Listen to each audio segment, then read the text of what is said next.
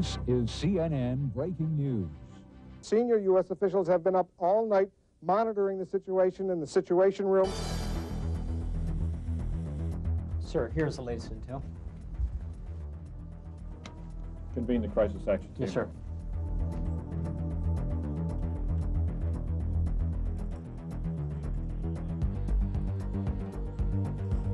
General Cross has received information that we're going to be deploying forces. This will be accomplished by an AR-20, an AR-95. We'll need to go ahead and work on this CONOPS plan on 3 hours from now. At the same time, let's make sure we get the AMOGs alerted, get the contingency cell set up here. Any questions? Okay, thanks. We'll see you in 3 hours.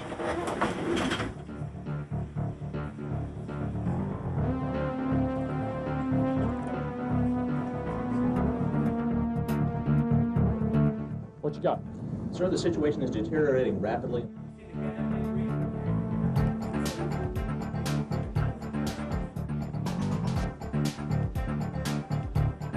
We need to get 8 130s over to the theater. They have to be in the air in 36 hours. 10 141s, 6 C5s, and 4 C17s.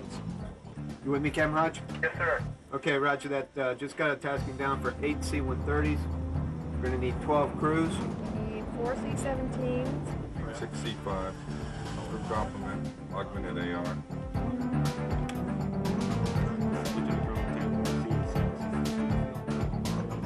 We're going to need 90,000 pounds of fuel offload. We'll need to be able to sustain that initially for a 24-hour period.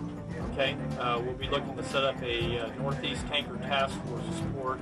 We'll ask for the Air National Guard and Reserve to help us out up there. I was calling from McGuire Cat. I want to check in.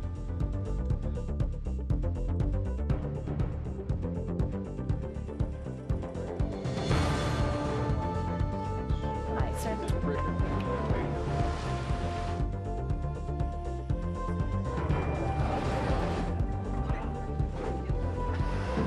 Really important deployment.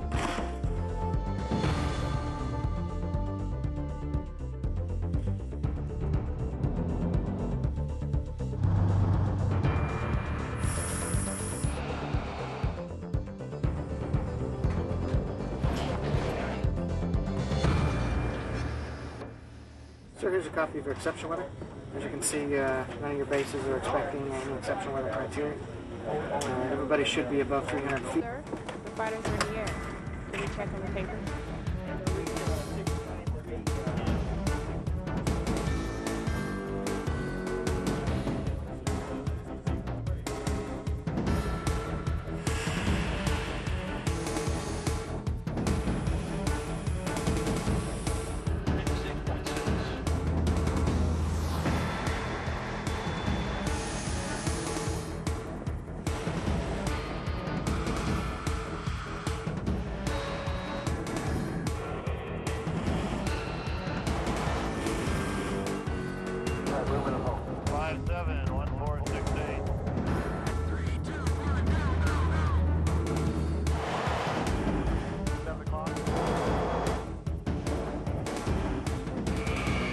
The initial deployment of the Marines has gone very, very smoothly. In the last half an hour, we've seen the first 2 fixed-wing aircraft land here.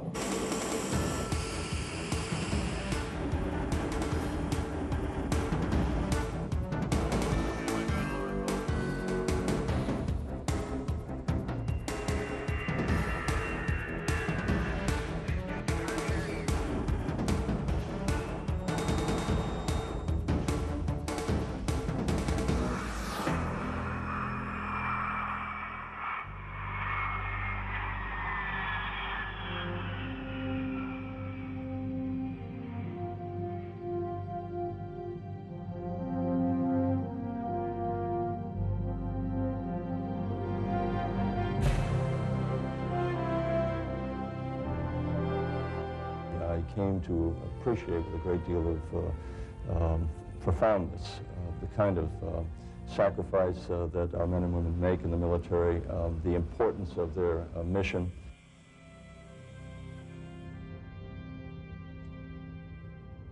I've seen the Air Mobility Command folks operate in the field, coming in here and opening up this contingency base. It was a tremendous success during this surge period as we've gone through that.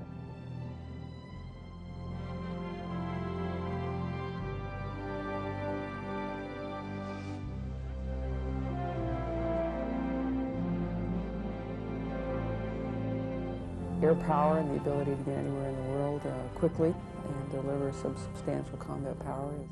We've been in virtually every country in the world in the last year on some kind of operation, be it mill-to-mill or humanitarian or air operations. So I think we're well positioned for this world we live in.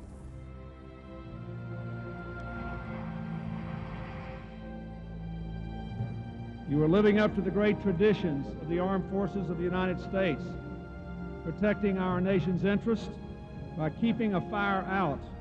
On behalf of all the American people, I come here most of all to thank you for the superb job you are doing on this historic mission.